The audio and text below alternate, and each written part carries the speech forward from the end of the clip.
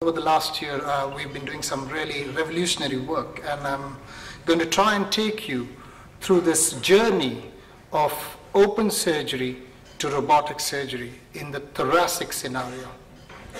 Whenever we talk of thoracic surgery, we always imagine this huge cut on the chest wall, cutting of muscles, spreading of ribs, and then going into the chest to do all the work. I trained through an era of thoracotomy and sternotomy, as most of the other cardiothoracic surgeons in this room. In England, we were fortunate enough to start a program of minimally invasive video-assisted thoracoscopic surgery with 3 small incisions doing most of our work. This trend followed the trend that was seen across the world by other thoracic surgeons as well. By that, we were able to perform thymectomies for myasthenia, lobectomies for lung cancer, including systematic mediastinal lymph node dissection, resection of huge mediastinal masses, esophagectomies, pneumonectomies, sleeve resections, and all various complex surgeries that were possible.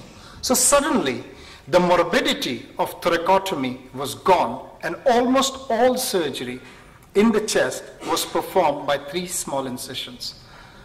There was some specialized work that we could do, like brachial plexus repair, and even in pediatrics, that's made a huge difference to the recovery of the patient. But as surgeons, we are not satisfied. We always want to push the boundaries. We want to move on to the next step. And the next step, as was seen by the general surgeons, we replicated that in the chest, and we started doing almost all our surgeries by uniportal VATs, which included a single incision of 15 millimeters with a 5 millimeter camera and a flexible endoscopy. And again, almost 80 to 90% of thoracic chest work was possible by just a single incision.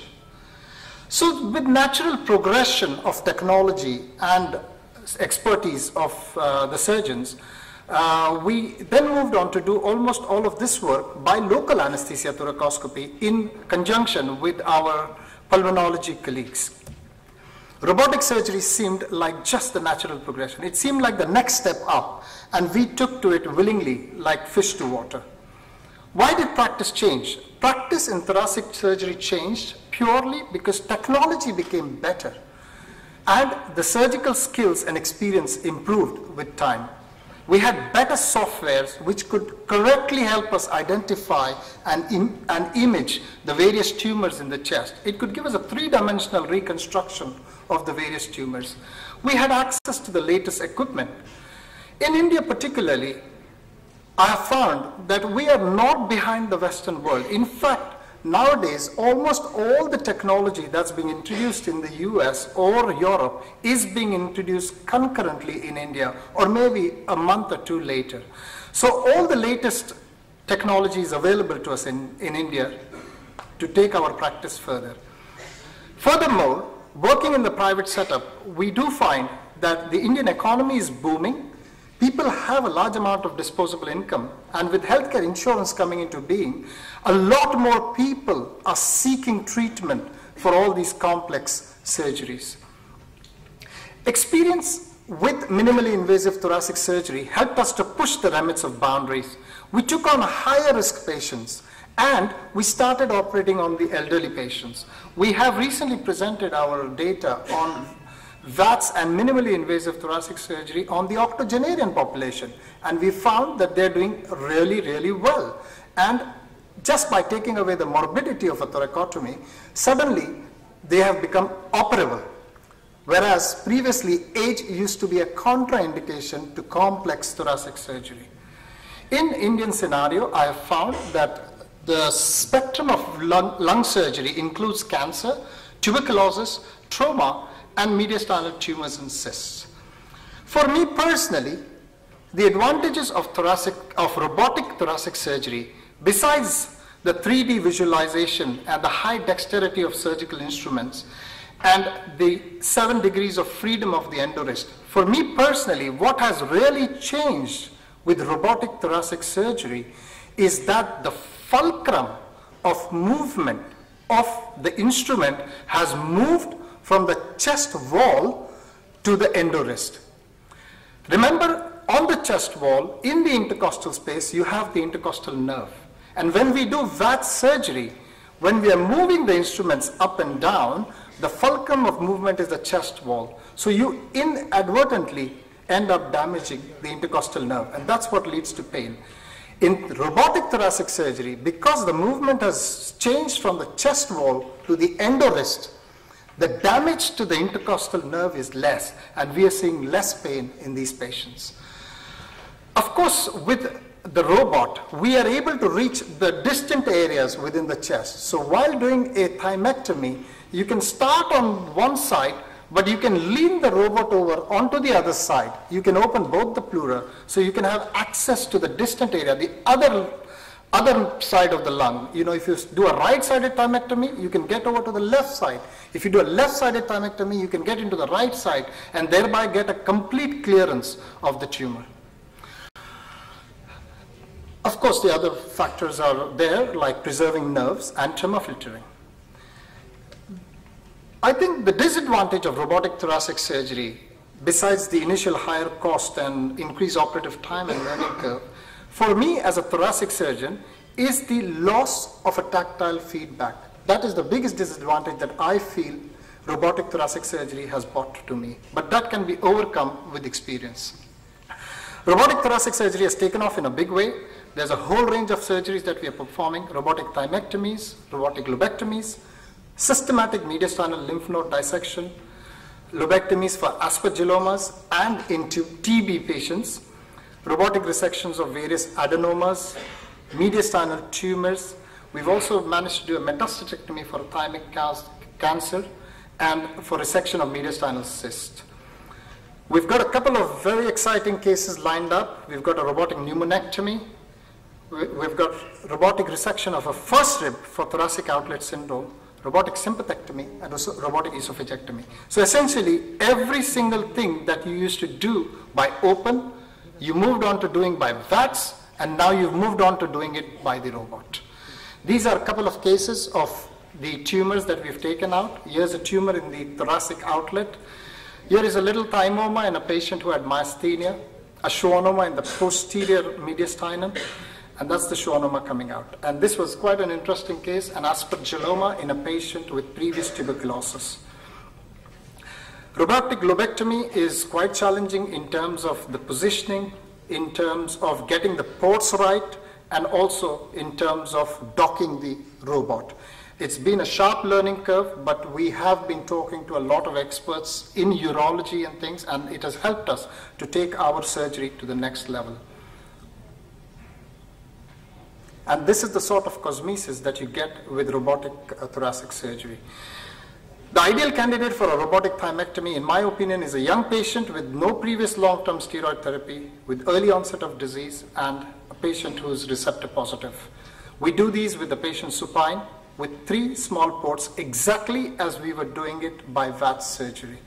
And the specimen comes out, and it's very, very important for myasthenia that you do a radical, an extended radical thymectomy. We were talking with Dr. Jens Rukert yesterday, who is a world expert in robotic thymectomy, and he's been giving me some very helpful tips on how to take this surgery to the next level. The beauty of these surgeries is that the patient is admitted this morning, operated in the afternoon, the drain comes out the next morning, and he's discharged the next evening. So our hospital stay is essentially 2 days. And the cosmetic part of the robotic surgery is very, very acceptable to the patients. There's a lot of discussion going on about VATS versus robotic thymectomy, and there is data coming out showing great benefit of robotic thymectomy. What was it like for robotics for an experienced VATS surgeon? Personally, my hand-eye coordination was not a problem. It did take time to get used to the console settings. The dissection I found was finer. The loss of tactile sensation was an issue. And also more important, when you do a robotic lobectomy, you need a very experienced thoracic surgeon at the other end. Starting a robotic thoracic program needs competence at open surgery. You've got to attend all the departmental meetings. I learned a lot from my urology colleagues, from my gynae colleagues, from my ENT colleagues. They are the ones who encouraged me to take the program forward, and really they're the ones who I would give credit for the program taking off.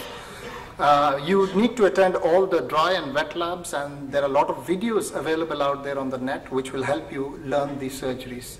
But for me, the most important thing is to record all procedures, because once you record all procedures and you personally edit these videos, that is the time when you learn the most. It's not during the operation. It's when you're editing the videos, that's when you realize what mistakes you've made and how you can get better.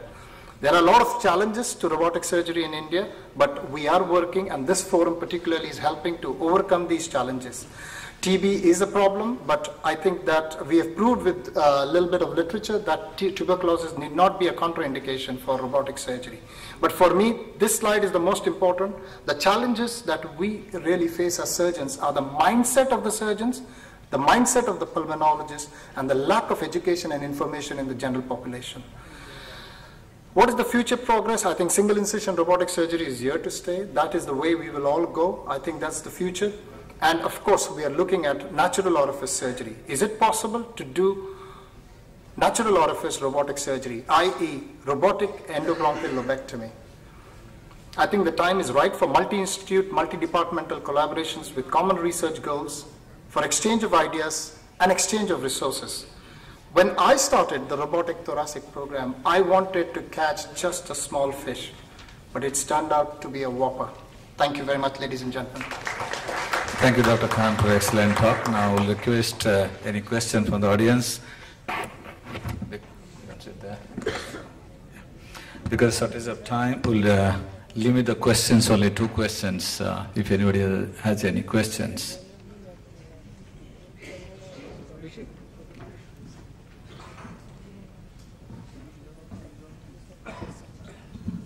Ali Khan, it was a nice presentation. I'm Dr. Robotic from Bangalore. I just want to know how much time you spent while docking from the beginning until now, how you have progressed in that. I think we missed that. I think I was very, very fortunate to have a very active urology robotic surgery program, and the whole team was very experienced. When I did my first few cases, I had the urologist assisting me, scrub with me. Initially, the docking took about an hour. Afterwards, nowadays, we do it in 30 to 35 minutes.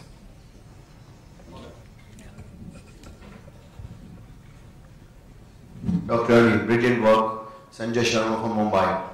I'm a thoracic oncologist, surgical oncologist. We do a lot of work, minimally invasive as well as open. The problem in India, I'm sure you have realized now coming back from West, is a lot of adhesions and tuberculosis. The fissures are really fused. You think, since you have done both kind of MIS, you think robots are better in handling those fissures and all in lobectomies rather than the... The answer is very simple. Last week I had Dr. Diwan visit me in the theater. Dr. Diwan is an expert in tuberculosis. He works in the National Hospital, LRS Hospital of Tuberculosis. And I was doing a robotic lobectomy for an aspergilloma. And, you know, in his presence, we did the dissection of all the adhesions on the chest wall. And he was really, really amazed by the view that you can get with the robot. And, you know, it's the dexterity of the wrist that helps you to overcome these adhesions. In fact, it is better by robotic versus VATS versus open, in that order. Thank you, Dr. Khan.